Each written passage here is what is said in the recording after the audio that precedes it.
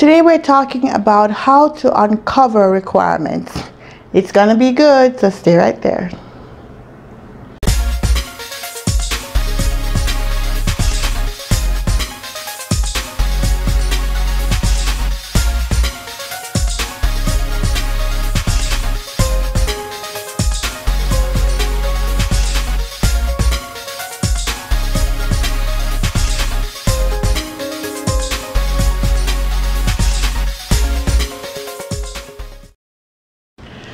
So we have got to talk about how to uncover requirements. What is the number one tip to uncover the real requirements?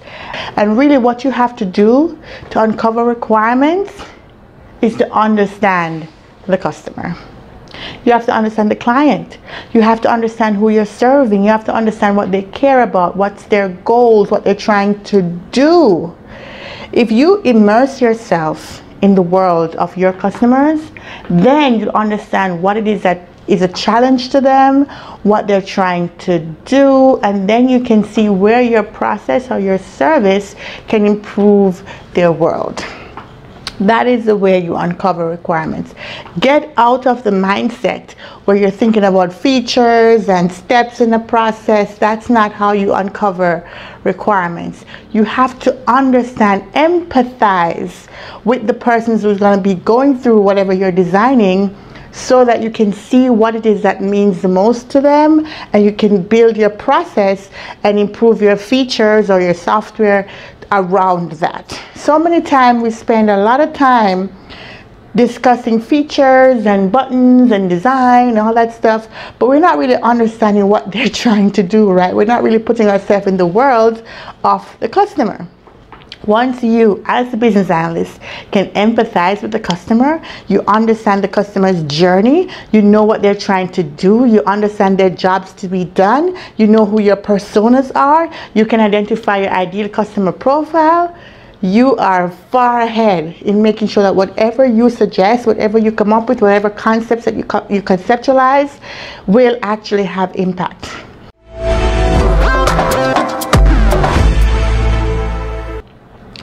In order for you to empathize with the customer, you have to understand their journey. So user journey mapping is another technique that business analysts use, and it's kind of just trying to understand the journey that the user is going through to consume your product or your service. So for example, let's take buying something online.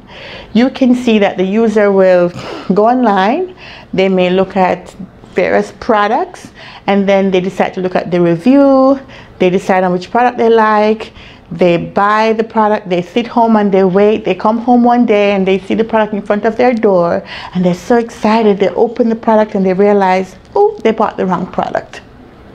Now, if your process to get to that point was friendly and good, they may be willing to return the product and go back and buy the correct product on the same website. They loved the shopping experience so much that they'll go back, and Amazon knows this very well. They make returning so easy that if I get a product and it's the wrong thing, I don't care, I'm going back to Amazon. You know, so because Amazon understands the user. You know, we are all humans and we can empathize with other people, and if we know that the process failed and we got the wrong product, we don't really blame Amazon. We just say, oh, somebody made a mistake, it's okay, I'll keep going and shopping because it's so pleasant to shop there. So understanding the user's emotions to go with not just the feature or the process, how do they feel when they're going through this? And it's not just a UX design issue, it's about you as a business analyst understanding the whole environment in which that person is living, that client is living. If you are designing something for businesses, so it's a business-to-business environment, you still have to understand how does that other business who's consuming your service, how do they operate? What is the world they live in? How does their industry operate? You know, what is it that they care about? And so you have to empathize, you have to put yourself in the shoes, you have to get them in your mind, you have to be the spokesperson for the client so that you can understand and develop and build processes and systems and features that will actually help them in their journey. So not just to think about how the technology can help them, but also how can you make their experience a delight, you know? So we talked about user journey mapping. We talked about understanding their experience and embracing what they're doing and immersing ourselves in their world. But also there's a persona. So you could have different personas based on the feature or function you're trying to do. For example, if you're in sales, you may have the sales rep, you may have the sales manager. So these two roles might be doing different things, but they may all be interacting with your process or your system. So you have to understand, what does the manager care about, what does the sales rep care about, and how can you be a delight to both?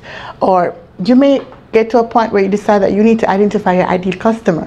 So we talked about the ICP. Who is your ideal customer profile? That is to say, I am targeting customers who are in the health industry, who have a salary of this amount and a disposable income of this amount. So you can have some demographic values that determine your ideal customer profile, but it's not just about stats, it's not about statistics, it's about also how do they feel. These are people who enjoy, I don't know, let's say I was McDonald's and I'm trying to sell milkshake. Actually, this was one of the case studies I heard on the Harvard Business Review recently, on one of the wonderful podcasts that they have. And it was about how McDonald's was able to 7x the amount of sales in trying to improve their milkshake product, because they understood the jobs to be done. They understood that their milkshake wasn't just competing against Wendy's or some other fast food milkshake, but it was also competing against the mom who would have given their kids bananas in the morning instead of going to get a milkshake. So they understood that it was not just about the product. It was also about the world the product lived in. If they made the cup size smaller, it could fit into the car holder so the kid can have less spills when their mom is driving them to school. So things like that. Understanding the journey. For example, people would say that the coffee at Dunkin' Donuts is better than the coffee at Starbucks, you know, but I prefer to go to Starbucks because of the whole experience. I feel like it's a place for you to think and study and have a meeting. So they actually provided this environment that was very conducive to creativity and coming up with things and studying and things like that. And you don't really have the same environment at Dunkin' Donuts. So they understood that their ideal customer was a person who just wanted some peace and quiet, maybe not quiet, but they wanted a place to meet, to talk, to work, and they could get a coffee and a sandwich at the same time. You know what I mean? So maybe Dunkin' Donuts maybe focus on having the best donuts and having the best coffee, but Starbucks focus on the entire world of that customer. You know, so they understood what was going on. So sometimes I want to drink my coffee while I'm working, but I got to drive to go get the coffee, then I go back and do the work. So if I could bring my laptop and do both, then that was a part of making my life easier. So those are the kind of things that we should get into, which is not just here's a feature, how do you use it, but how does it ingrain itself into my life that I'm already doing? How does it add to the experience? And I'm already on this journey. Where in the journey can I interject this process to make my journey easier and more pleasant? So that's what we have to think about as we're trying to uncover requirements, to not just be focused on the features, but to make sure that we're actually empathizing with the customers, we're actually understanding their world, and we're making it better.